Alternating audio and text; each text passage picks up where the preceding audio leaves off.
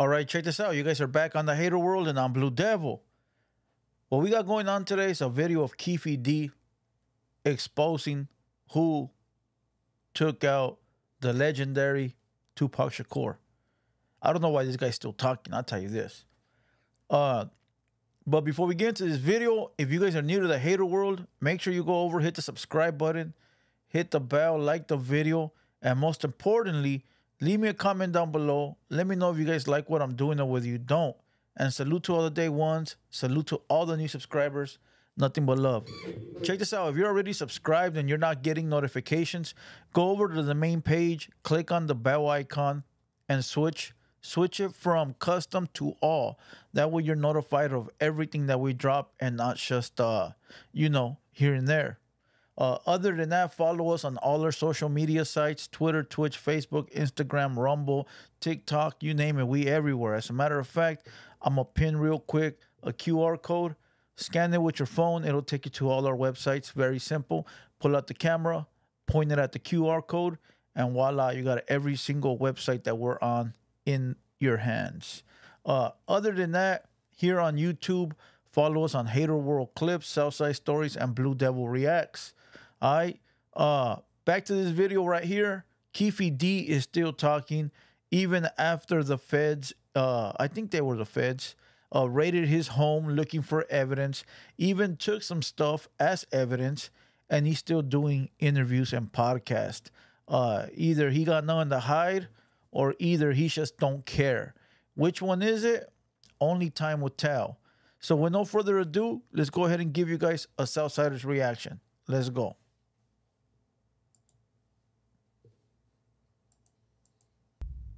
You was telling me before this interview that, Orlando, his favorite rapper was Pac? Yeah, he has some good lyrics. He liked him over Biggs. A lot of people liked him over Biggs. He was hard. He was versatile. He was versatile. He can go with the knowledge. He can go to the gangster. All eyes on me. He means Biggs. He sounds like he's saying pigs. He said that Orlando Anderson, favorite artist, was Tupac.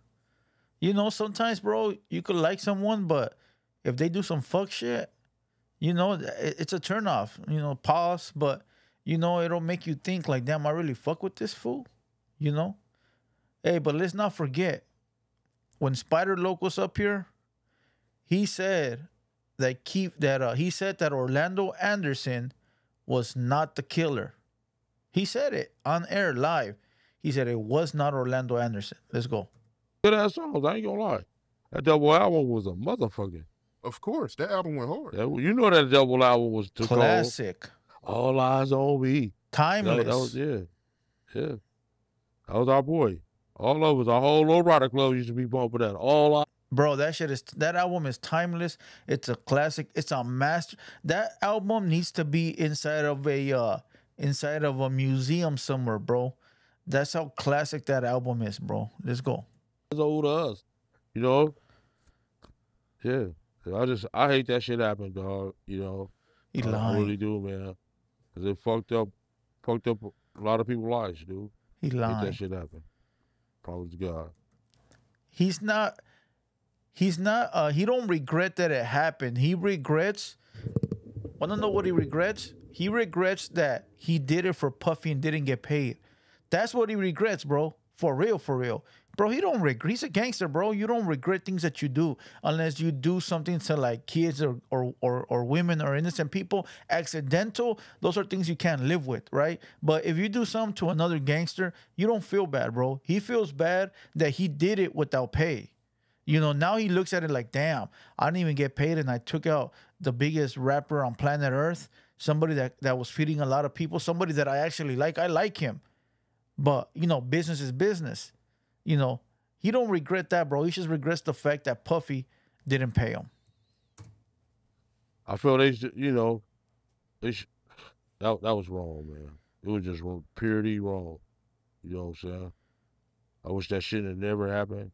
You know what I'm saying? That's my opinion on it.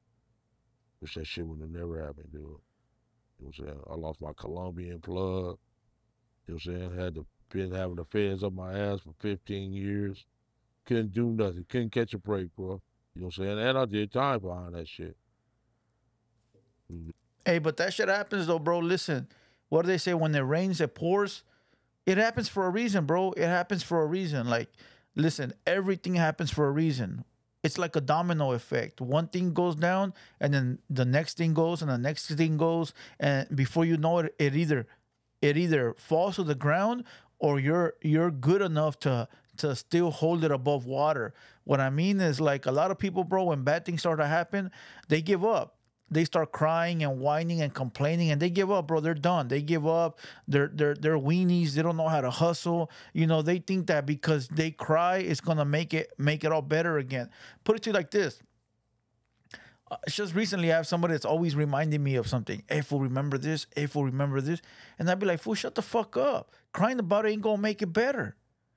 Instead of crying about how things were, let's try to figure out how to make it like it was and even better. The fuck we still crying about how things used to be? You know, I don't want to say what it was, but it's like, bro, complaining is not going to fix the problem. You know what's going to fix the problem? Figuring out the solution.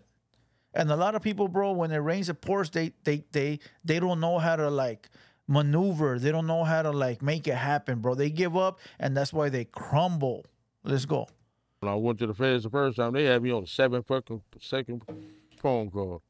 My lawyer like, you ain't in there for this shit, Keefe. You know what you in there for. I'm like, oh, okay, big dog. He said they're gonna try to get enough evidence so where you won't get out. And he kept on coming up there saying, you're never getting out. That day I got released, Facts. I was looking for, you hear me? Facts. I made it out, but that dude didn't stop. That's all I Dope. can tell you. The dude, major crime unit from the FBI, LA area. Boosie couldn't handle that pressure. You know what I'm saying? Look I this handled that fool. shit. I was up under that shit for 15 years, Mr. Boosie Boots.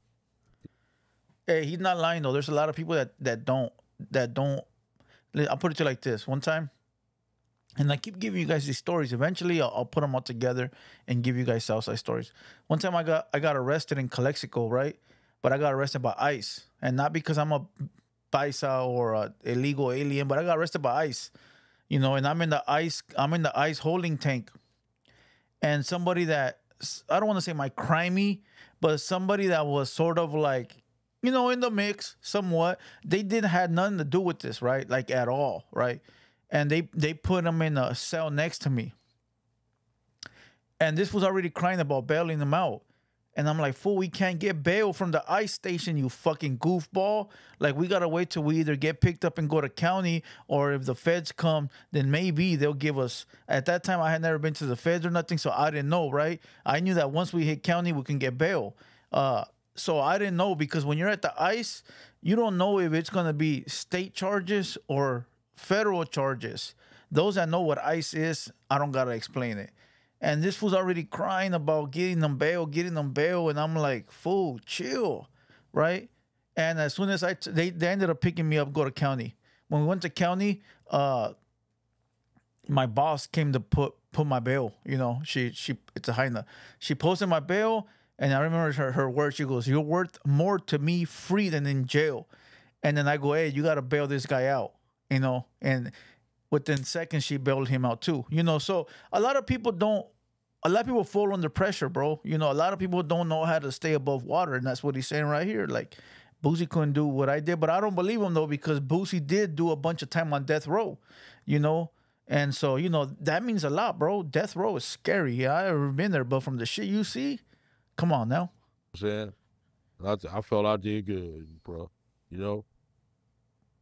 And anybody in their right mind would have did that shit in their right mind. You know what I'm saying? The deal they gave me, anybody in their right mind would have did that shit. Free their people, straight the indictment. You know what I'm saying? Anybody in their right, because they was punishing my crew all over the country, dude. They was for to punish us.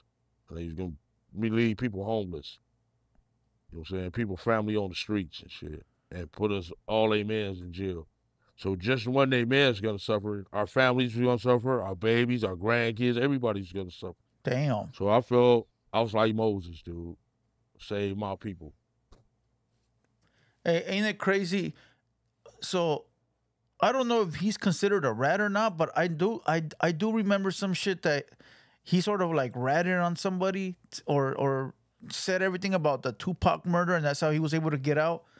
I don't recall, bro, so I don't really want to speak on it, but I think that's what he's talking about right here. That anybody would have done that to get their people out of jail. You know, somebody leave it down in the comments. I don't recall this guy's story like that. Let's go. That's the kind of deal they gave me. Anybody in their right mind would have did that shit. Even Mr. Tough Ass Boosie. Right. But yeah, man, that's wild, man. So Orlando, his favorite rapper was Pac. Yeah.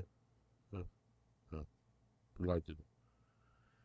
Good dude, yeah. Everybody used to bump that shit. The whole fucking world liked it, that shit. All eyes up. If you didn't like that shit, you was a hater. Facts. You know that goddamn well. You know goddamn that shit was hard, but I liked the shit too. Facts. If Biggie them didn't like that shit, the Puff didn't like that shit, they hating too. Gene Deal didn't like that shit, they hating too. Facts. Clark Kent didn't like that shit, they hating too. Facts. What's his name? What's the dude name? Grandmaster Flex. Oh, he didn't like, he him. bumped the shit out of that shit. Yeah, Funk Master Flex. Fuck him, bro. Listen, when that Can't See Me came on, Shorty Wanna Be a Thug, What's Your Phone Number? Bro, I could probably name every single song on there, bro. That fucking album is a classic, bro. I still wish I would have kept my CDs. Who remembers back in the day, you used to get those newspapers, and in the back it was order 7 CDs for 1 penny. You know, bro, I used to scam the shit out of those. I had probably like 100 CDs, my boy. Let's go. That shit was hard. Everybody, the whole world liked that shit. That's why it sold so much. Was it BMI? Man. I think it said BMI. You ain't got no good ears if you didn't like that shit. Something fucking wrong with you. Facts. You know what I'm saying? Be honest.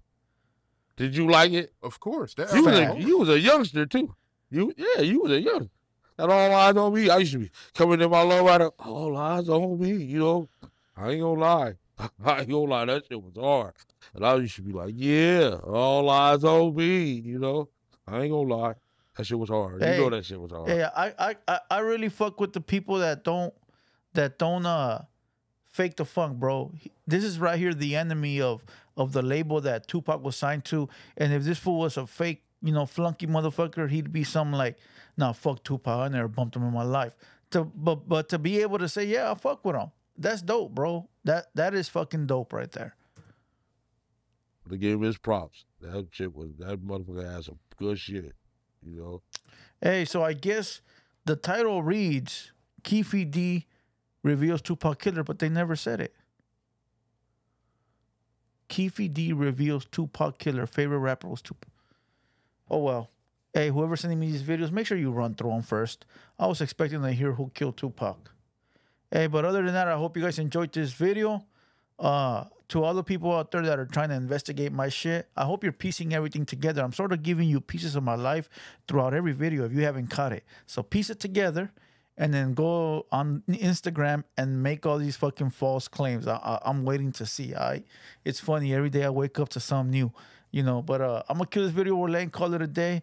I hope you guys enjoyed this one. Once again, I'm Blue Devil. This has been the TheHaterWorld production, and we out.